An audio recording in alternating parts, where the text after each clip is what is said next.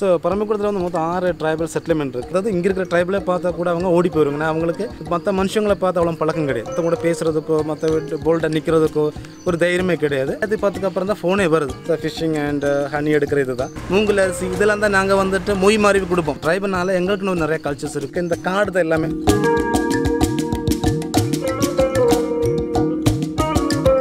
எல்லாருக்கும் வணக்கம். இன்னைக்கு நம்ம நம்மள் ஒருவர் சீரீஸ்ல ஒரு வீடியோ பார்க்க போறோம். என் பின்னாடி இருக்கிற இந்த அழகான காடையும் இயற்கையான இந்த சூழலையும் காப்பாத்துறதுல ஒரு முக்கிய பங்கு வகிக்கிற அந்த ஒரு நபரை தான் இன்னைக்கு நம்ம பார்க்க போறோம். இவரு இந்த பரம்பிக்குளம் ஊர்ல இருக்கிற ஒரு முக்கியமான ட்ரைபல் வில்லேஜ்ல இருந்து வந்தவர்.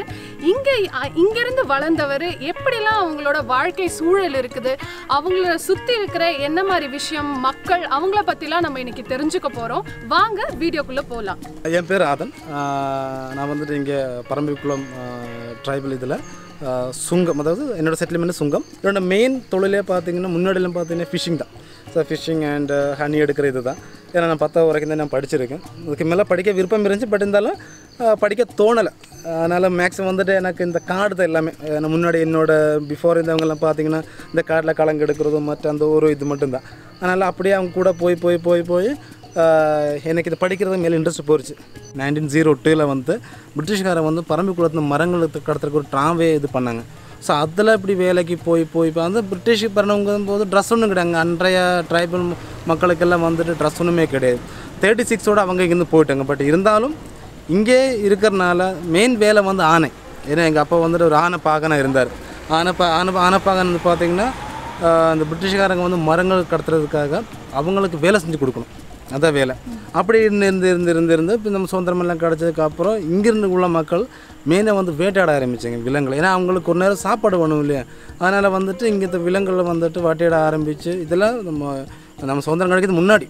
ஸோ வேட்டையாடி காட்டிலேருந்து கலங்கு எடுத்து அப்படி தான் வாழ்ந்துருந்தாங்க. பின்ன அப்படி டெவலப் ஆகி ஒருத்தருக்கு வந்து ஒரு செட்டில்மெண்ட் ஆக ஆரம்பிச்சிருச்சு. செட்டில்மெண்ட் ஆகி அப்போ அவங்களுக்கு சொந்தமாக வீடு கட்டி அந்த டைம்லலாம் அக்ரிகல்ச்சர் லேண்ட் இருந்துச்சு. பட் இப்போ லேண்டு யாருக்குமே கிடையாது. அப்போ அந்த கப்பை அந்த மாதிரி அப்படி கப்பை விவசாயம் பண்ணாலும் கூட பன்னிகை தொலை தாங்க முடியறதில்ல. ஸோ அது ரொம்ப பிரச்சனை. அப்போ டிபார்ட்மெண்ட்டுக்கு அவ்வளோக்கு ஒன்றும் ஸ்ட்ராங் ஒன்றும் கிடையாது. இதுக்கு இந்த லேட்டஸ்ட் 85 இந்த பக்கம் தான் வந்துட்டு கொஞ்சம் கூட வைல்ட் லைஃப் சாங்சுரி அப்போ தான் வந்து பரம்பிக்குளம் டிக்ளேர் ஆகுது. அதுக்கப்புறம் தான் அந்த ரெஸ்ட்ரிக்ஷனே வந்துச்சு. வேட்டையாடக்கூடாது, இப்படி பண்ணக்கூடாதெல்லாம். பட் அதுக்கப்புறமும் லைட்டாக கொஞ்சம் இருந்துச்சு அவங்க உணவுக்காக. 2000க்கு மேலே வந்துட்டு எல்லாம் அவங்களோட இது எல்லாமே கல்ச்சர் இது எல்லாமே மாறிடுச்சு. முன்னாடி வந்துட்டு சாப்பாடு கிடைக்காம இருந்தவங்க நிறைய பேர் இருக்காங்க.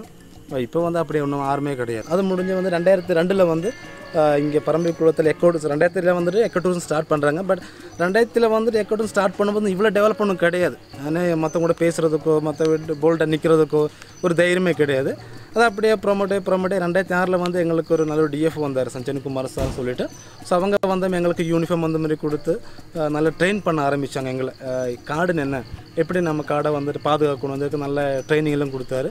ஸோ அதனால் அப்படி வந்தனால எனக்கு கொஞ்சம் கூட சரி எப்படி பேசணும், அவங்களோட இது என்ன ஒரு விலங்குகளை பற்றியும் ஒரு மரத்தை பற்றியும் சொல்லிக் கொடுக்குற நிறைய விஷயங்கள் வர டூரிஸ்ட்டுக்கிட்ட இன்னும் எங்கிட்ட நிறையா படிக்க ஆரம்பித்தேன். அப்படியா 2008 வந்துட்டு கொஞ்சம் டெவலப் ஆகணும் எங்களோட இது.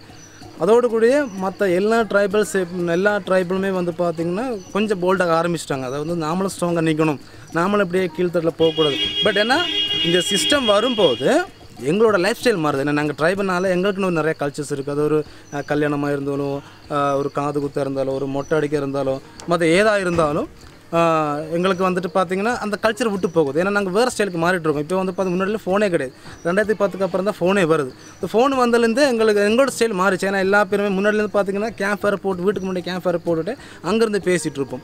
இப்போ அது போச்சு. எல்லா பேருமே வந்துட்டு யூடியூப் அது இது நோட ஆரம்பித்தனால அந்த பழைய கல்ச்சர் மாறிட்டு. பட் லைஃப் ஸ்டைல் மாறுது. இப்போது ஃபோனாக இருந்தாலும் சரி, வீடு வந்துட்டு இந்த மாதிரி லெவலில் கட்டணும், பில்டிங் மாதிரி கேட்டு அந்த மாதிரி லைஃப் ஸ்டைல் மாறுது. அப்படி என்னோட இது வந்து அப்படி போகக்கூடாது. ஏன்னா அந்த நம்ம எங்களோட ட்ரைபலோட கல்ச்சர் போச்சுன்னா அழிஞ்ச மாதிரி. ஏன்னா அதனால் அது விடக்கூடாது. ஆனால் நான் நேச்சுரலிஸ்ட் இருக்கும்போது என்னோடய மெயின் விஷயம் என்னென்னா, எனக்கு பிளான்ஸை பற்றி நிறைய தெரியும். இந்த பிளான்ஸ் என்னோடய மெயின். அப்போது வர டூரிஸ்ட்டு இந்த நேச்சர் ஸ்டூடெண்ட்ஸ் வருவாங்க. அந்த ஸ்டூடெண்ட்ஸுக்கு நிறைய கிளாஸ் எடுத்து கொடுப்பேன். அது மெயினாக வந்துட்டு தமிழ் தெரியாது எனக்கு, இப்போ பேசுகிற ரொம்ப கஷ்டம் தான். பட் இருந்தாலும் தெரிஞ்ச லாங்குவேஜில் சொல்லிக் கொடுப்பேன். மலையாளம் ஒன்றும் கொஞ்சம் கூட நல்லா பேச தெரியும். அப்போ இந்த வர மலையாள ஸ்டூடெண்ட்ஸ்க்கு வந்து நிறைய கிளாஸில் எடுத்து கொடுப்பேன்.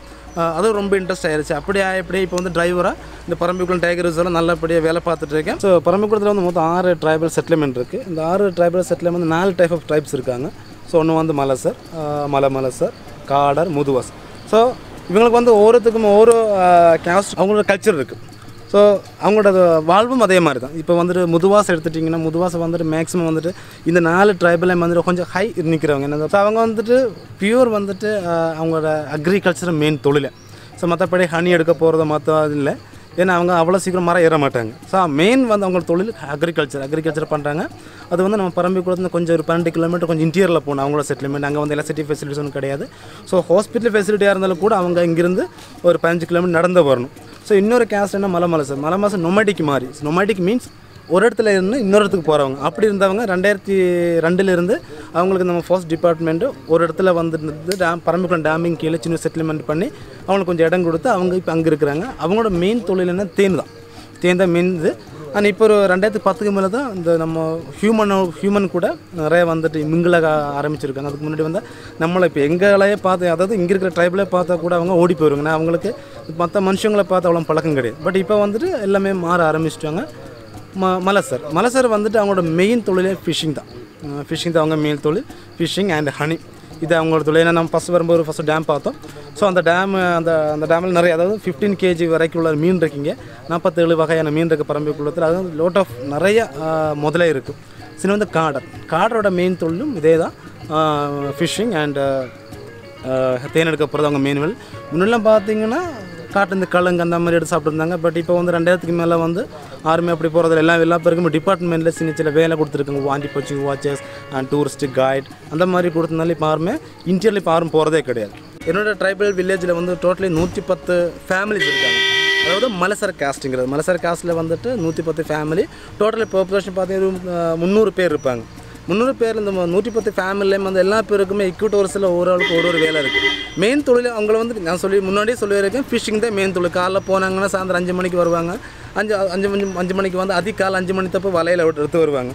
எங்களோட பாரம்பரிய உணவுனா முன்னாடியில் வந்து காட்டில் வந்து ஒரு கிழங்கு இருக்குது, 100 கிழங்குன்னு சொல்லுவாங்க. சைக்கஸ் சர்சனாலிஸ், அதாவது ஈந்தங்காய்ன்னு சொல்லுவாங்க. இதில் தான் எங்களோட ட்ரெடிஷ்னல் ஃபுட்டு. பின்ன வெள்ளிக்குடின்னு சொல்லுவாங்க, அதோட கிழங்கு. இதே எங்களோட உணவே. ஆனால் இப்போல்லாம் ஃபுட்டெல்லாம் மாறி போச்சு. இப்போல்லாம் அதிகமாக யாருமே வந்து அதெல்லாம் யாருமே லைக் பண்ணுறது கிடையாது. இப்போ எல்லாமே அளவுக்கு பிரியாணி அந்த மாதிரி தான் லைக் ஆகுது. ஏன்னா ஒரு கல்யாணம் வந்தாலும் சரி எது வந்தாலும் இப்போ அதான் போடுறாங்க. முன்னாடி அப்படிலாம் முன்னாடி ஒரு வில்லேஜில் கல்யாணம் முடியும்னா நம்மகிட்ட இருக்கிற மெயினாக வந்து காட்டுக்கிழங்கு, இந்த அரிசி, இந்த மூங்கல் அரிசின்னு சொல்லுவாங்க, மூங்கல் அரிசி இதெல்லாம் தான் நாங்கள் வந்துட்டு மொய் மாறி கொடுப்போம். பட் இப்போல்லாம் அப்படி இல்லை. இப்போல்லாம் கேஷ் தான். இப்போல்லாம் கேஷு அவங்களுக்கு என்ன தேவையோ நெக்லஸ் சொன்னஸோ அதை எடுத்து கொடுக்குறாங்க. நான் அவ்வளோ டெவலப் ஆகிட்டாங்க எங்களோட ட்ரைப்ஸ். பரம்பிக்குளத்தில் வந்து தமிழ் மீடியம் இருக்குது, மலையாள மீடியம் இருக்குது. அதுவும் ஜஸ்ட் 4th ஸ்டாண்டர்ட் தான். இப்போ தமிழ் மீடியம் படிக்கிறவங்க டெய்லியும் போயிட்டு வருவாங்க. ஏன்னா இங்கேருந்து நான் PWD, அதாவது இந்த டேம் எல்லாமே தமிழ்நாடுனால. ஸோ அவங்களோட குழந்தைகள், அவங்களோட ஸ்டாஃப் குழந்தைய படிக்கிறதுக்காக கீழே வேட்டக்கரம்புதூர் ஆனமலைக்கு வந்து டெய்லியும் சுவரஜ மஸ்ஸை விட்டு கொடுத்துட்ருக்காங்க. அப்போ டெய்லி தமிழ் மீடியம் அப்படி படிக்கிறாங்க. ஸோ மலையாள மீடியம் படிக்கிறவங்க 4வது வரைக்கும் இங்கே படிச்சுட்டு, அது மட்டும் கேரளா மொத்தம் 14 டிஸ்ட்ரிக்ட் இருக்குது. ஸோ இந்த 14 டிஸ்ட்ரிக்ட்லையுமே எல்லா பக்கம் ட்ரைபல் ஹாஸ்டல் இருக்குது. ஸோ அங்கே போய் நின்னவங்க படிக்கிறாங்க. இந்த Onam vacation, Christmas vacation, summer vacation மட்டும் வந்துட்டு போவாங்க. இல்லைனா பேரண்ட்ஸ் வந்து அவங்கள பார்க்க விருப்பம் இருந்துச்சுன்னா மாதத்தில் ஒரு தடவை பார்த்து வரலாம். நான் இதே ஃபாரஸ்ட்டுக்குள்ளே வாழ்ந்ததுனால எனக்கு இந்த ஃபாரஸ்ட்டை விட்டு போகிறதுக்கு ஒரு மனசும் கிடையாது. பட் இப்போ வர ஜெனரேஷன் வந்துட்டு பழைய ஆளுகள் யாருமே போகிறதில்ல. இந்த புது ஜென்ரேஷன் பசங்க வெளியே அவுட் சைடு படிக்கிற பசங்களுக்கு எல்லாமே வந்துட்டு இப்போ இங்கே இருக்கிறது யாருக்கும் பிடிக்கிறதில்ல. ஏன்னா காடு என்ன, இந்த காடுனால நமக்கு எது பிரயோஜனம் இருக்குன்னு மற்ற, ஏன்னா எங்களுக்கு தெரியாத மற்ற யாருமே தெரியறதில்ல. வரவங்க வந்து அடித்து பிடிச்சி லைஃப்பை ஸ்டைல் பண்ணி போகிறாங்க. பட் இது இருந்தால் மட்டும் நம்ம வாழ முடியும்னு யாருக்குமே தெரியறதில்லை. ஏன்னா வேணாம் விலங்கு இப்போ மெயினாக வந்து டைகர் எடுத்துக்கோங்களேன். டைகர்லன்னா காடு மொத்தம் அழிஞ்சிடும். எதனாலனா டைகர் இல்லாட்டினா மற்ற உள்ள ஹெர்பி போரஸ் உள்ள அனிமல்ஸை வந்துட்டு கண்ட்ரோல் பண்ண முடியும். இதுவான் அப்படின்னா அப்படியே வருஷம் ஒன்றா பேத்து அப்படியே ஃபுல்லாக இதாயிரும். ஸோ இந்த ஹெர்பி போரஸை கண்ட்ரோல் பண்ணணும்னா கண்டிப்பாக டைகர் வேணும் இல்லையா. பட் அது மட்டும் இருந்தால் பார்த்தா இங்கேயும் ஹியூமன் வேணும். ஹியூமன் இருந்தால் மட்டும்தான் இப்போ எங்களை மாதிரி மலைவாழ் மக்கள் இருந்தால் மட்டும்தான் இந்த ஃபாரஸ்ட்டே வந்துட்டு காப்பாற்ற முடியும். அது யாருக்குமே தெரியறது கிடையாது. மெயினாக வந்து நம்ம எப்படி ஃபாரஸ்ட்டை காப்பாற்ற, நம்ம கெட்டியான மரத்தை கட்டி பிடிக்க முடியாது. அந்த இருக்கிற மரத்தை வந்துட்டு மெயினாக அது இருக்கிற போலே விட்டாச்சுன்னா ஒரு பிரச்சனை கிடையாது. மெயினாக வந்து அவுட்ஸ்னு வரவங்க வந்து பிளாஸ்டிக் போடுறதும் ஃபுட்டோட வேஸ்ட் போடுறது. ஏன்னா இங்கே இருக்கிற விலங்குகள் வந்து நாம் சாப்பிட ஆரம்பிச்சிருச்சுன்னா ஸோ கண்டிப்பாக காடு அழிஞ்சிரும். ஏன்னா அந்த ஒரு லெவலுக்கு நம்ம கொண்டு போகக்கூடாது. மெயின் பிளாஸ்டிக், ஏன்னா நம்ம ஒரு பிரியாணி கொண்டு போகிறோம், இல்லை சப்பாத்தி கொண்டு வரோம், எக்கரை இருக்கும். ஸோ இதே வெள்ளைக்குரங்கு போனட் மக்காங்க சொல்லுவாங்க. இதை வந்துட்டு நம்ம என்ன பண்ணணும், நாம் சாப்பிட்ட வேஸ்ட்டாக தூக்கி போட்டாச்சுன்னா இதை மக்காக்க தெரியாது, ஏன்னா அந்த குரங்குக்கு தெரியாது இது பிளாஸ்டிக் தான். ஸோ அதை என்ன பண்ணும், அப்படியே கண்டிப்பாக சாப்பிட்டு டீகம்போஸ் ஆகாமல் வாத்துக்குள்ளே கடந்து இந்த குடலுக்குள்ளே சுற்றி இறந்து போயிடும். இதே மாதிரி 10 வருஷம்னா கண்டிப்பாக காடு அழிஞ்சு போயிடும். ஏன்னா என்ன பொறுத்தளவுலையும் மலைவாழ் மக்கள் இதே ஊருக்குள்ளே இருக்கணும், இருந்தால் மட்டும்தான் அவங்களால இந்த காடை காப்பாற்ற முடியும். வர ஸ்டாஃபுக்கும் அவங்களுக்கும் இந்த காடை பற்றி ஒன்றுமே தெரியும். நான் வந்து இங்கே பிறந்தனால இதை பற்றி எனக்கு நிறைய தெரிஞ்சனால நான் சொல்கிறேன், அவ்வளோதான். பின்ன அது மட்டும் இல்லாமல் நான் இங்கே இருக்கிற ஒரு மலசர் கேஸ்ட்டில் வந்து பரம்பிக்குளத்தில் இருக்கிற வாழ்கிறேன்னா ஊர் மக்கள் ஃபுல்லாக சப்போர்ட் கொடுக்குறாங்க இங்கே வாழ்கிறதுக்காக. எல்லா பேருமே ஒரு கான்ஃபிடென்ட் இங்கே வாழ்ந்துட்டுருக்கோம். பரம்பிக்குளத்துக்குள்ளே பிறந்த பரம்பிக்குளத்தில் வேலை செய்கிறதுக்கு நான் ரொம்ப மிகவும் பெருமைப்படுறேன். ரொம்ப நன்றி.